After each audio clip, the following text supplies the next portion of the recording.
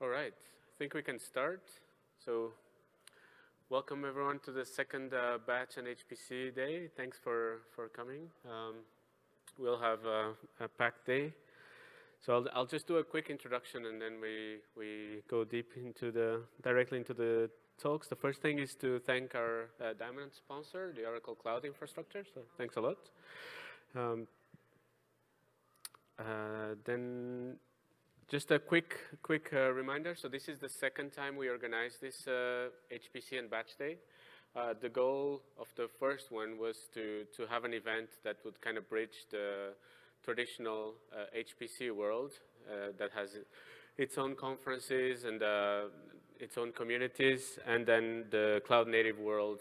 And to have there was an event missing that would kind of bridge the two worlds. So we had the first one back in Valencia, KubeCon, earlier this year. It was quite successful. So we had in person, we had over 40 people and almost 200 on the live stream. And I just put here some stats that we got from the event that are also quite interesting to have an idea of what we are facing. So if you look at the job function, you can see that half of the people are either developers or kind of DevOps, sysadmin people. But there's then the rest kind of splits on different roles in the organizations. So I guess people are feeling what's possible using Cloud Native for HPC and Batch. And the event was very successful. So we decided to continue. And this time, instead of a half day that we had in Valencia, we have a full day here in Detroit. So welcome, you're in the right place. We start now, we go until 5. I remind everyone that we have the networking reception at 5 p.m. As well, so don't miss that. And then for the agenda, we have one keynote, then we'll have 8 full sessions, and we'll have 4 lightning talks. This was some of the feedback we got from the first event as well, that people wanted more of lightning talks as well. And thanks everyone for sending the submissions. It was interesting to go through them and do the selection. So very briefly, who are we?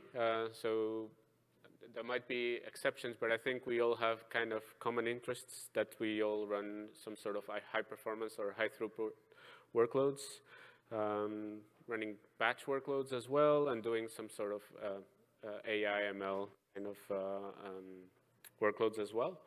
And the specificity of this event is that we basically all are interested or already running a cloud native based infrastructure, meaning Kubernetes and all the tools around it. And we are all looking for the best way to build on the tooling coming from the cloud native community to kind of simplify the deployments we have for HPC and batch.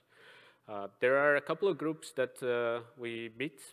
So if you're new to this community, there's a couple of places that you can look at. The first one I would highlight is the kind of less newly, but still newly formed the batch working group in Kubernetes. And that's where basically the focus is on expanding the support in Kubernetes to batch and HPC. And this is things like Job API and the scheduler. There's also the CNCF Batch System Initiative proposal. It's not a proposal anymore. So if you go to the link there in the QR code, you will actually see that it's a newly formed batch working group inside the CNCF. And this is kind of complementary to the Kubernetes Batch Working Group in the sense that it aggregates the efforts from different projects in the CNCF that are not necessarily the core Kubernetes, but that have been developed over the last few years, extending the functionality to support HPC and batch. And then the final one I would highlight is the research user group. This is a group that is focused on research workloads that was formed as an idea back in KubeCon Barcelona, and it has been running for a few years. And there you will see batch as a topic, HPC as well, but you will see other things like how do I run notebooks properly using Kubernetes, or how do I run engineering applications and optimizations. So there's kind of more broad scope, but still in context with the topic today. So the challenges that we all face, the Kubernetes batch API, the initial design was focusing on particular workloads. There are ideas on how to enhance and extend this functionality to support the things we need. The primitives for advanced queuing and fair share. So this is not something that exists necessarily in the Kubernetes scheduler.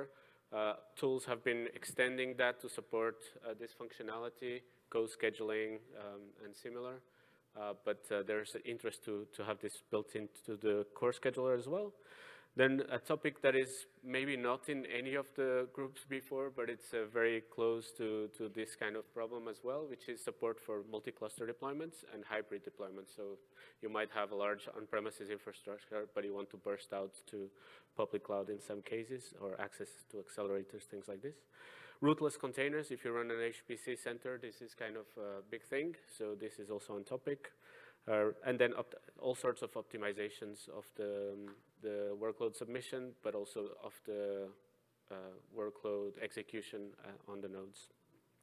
And then I mentioned before specialized hardware. And then the overall idea is that to try to reduce or avoid somehow fragmentation of this functionality across multiple tools, and where it makes sense to kind of consolidate in a single place.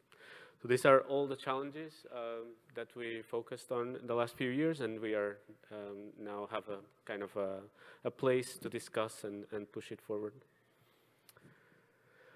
So for today, again, if you look at the agenda, you will see quite a lot of focus on batch workloads for this kind of activities I mentioned. The other main goal is to bring together community experts, and this is the people working on the tools, but also the end users that have feedback on what they actually need. So this is one of the main things, so please make the best of this event. And then the overall goal is to somehow make sure that we do the best we can to turn Kubernetes and cloud native deployments as the best tool for batch and HPC. The topics on the talks, we'll have programming paradigms in batch and HPC, covering scheduling and optimization, hybrid deployments I mentioned earlier, and then user reports and a lot of discussion. So we'll be packed, and hopefully a lot of discussion as well. So thank you again for sponsoring for Oracle Cloud Infrastructure, and that's all I have. And we can go straight to our first talk from Oracle.